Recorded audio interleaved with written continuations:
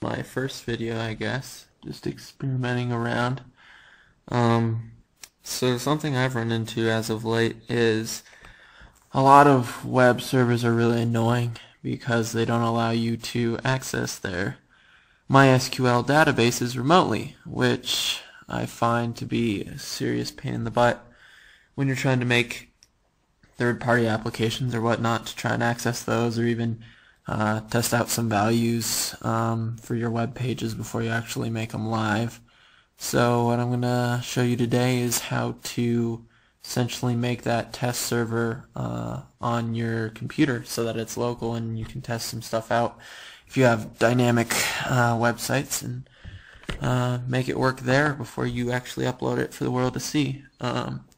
So what you're going to want to start doing is Google searching it, or just going to this URL, easyphp.org, and download and install your EasyPHP 12.0. Click there and it'll install. This is for Windows. Obviously it's a WAMP. If you're using Macs, you want to find a MAMP, and Linux you want to find a LAMP to do this, but this tutorial is for the Windows version. So you'll click and install this, and you go ahead and install this. And once you have that done, what you're going to want to do is you'll have a little icon down here, EasyPHP, that says it's started. Now, when I first installed this, it seemed to have some problems hooking everything up. So once you have it started, what you want to do is go ahead and just double click on this, and you'll see that Apache should be started and MySQL are started. But we want to kind of hard boot these, so go ahead and stop both of them. And once they're both stopped, what you're going to want to do is restart them. For some reason, if you just do the normal restart on here, then it doesn't really work out that well, which I find to be kind of weird. What's going on with you, Apache? Let's start up MySQL here. So Apache isn't liking me right now. Yes, I'd love to quit you. Let's try that again, shall we? Okay, so we'll stop, and Apache, we will stop you as well. So once you have both those stopped, you'll restart them. Start. Okay, and simple as that. Now all we need to do is type in localhost and home, and that should snap us right to our managing page. So that's all you need to do to get that set up, really. Now you have your server and your MySQL database is all up. One other thing I'll show you really quick is how to go ahead and make a user for MySQL. For some dumb reason, they don't like it when they want you to have your normal user to be root, which is kind of unsafe, even though it's local. I'm paranoid about those things. And the reason is because you have what you have is no password. So what I like to do is create my own user account, preferably the same as my actual website one, with the same password and whatever, and go off of that. So I'm going to show you how to do that. So why don't we just add a user? In this case, we'll just make our user. Let's make our username tester.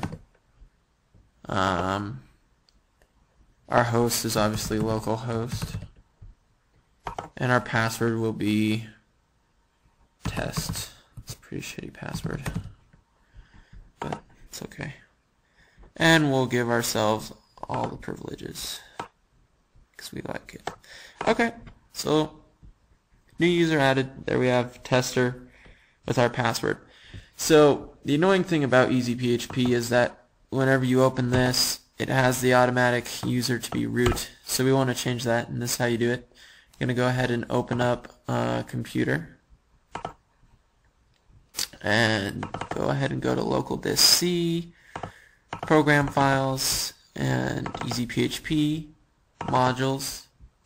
Go in here, and what you'll have is config.inc.php. Go ahead and open that up, and what you're going to see here is your user, default user. We want to change that to tester. password we want to have be test, because that's what we set it as. Okay, so sorry about the little blip in the movie. This free editing software only allows me 5 minutes of video, so do it in increments. Okay, so we have that. We saved it.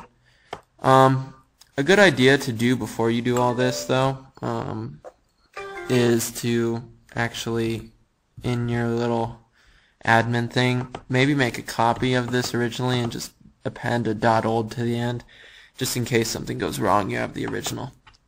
So now what should happen is once we click on this, it'll open up to tester. Yay! So now you can do all your databases and stuff under there.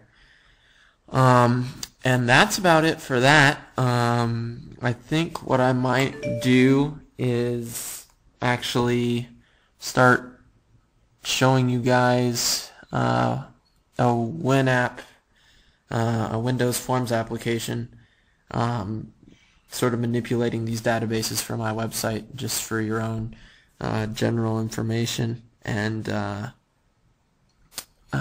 so maybe you can learn a little bit, and maybe I can learn a little bit. But I hope this helped out. If you had any questions, and if you want to see any videos relating anything else with Easy-PHP or anything like that, anything related to computers, I can go ahead and take that into consideration. Just leave me a message or something like that. Thanks for watching. Hope this helped.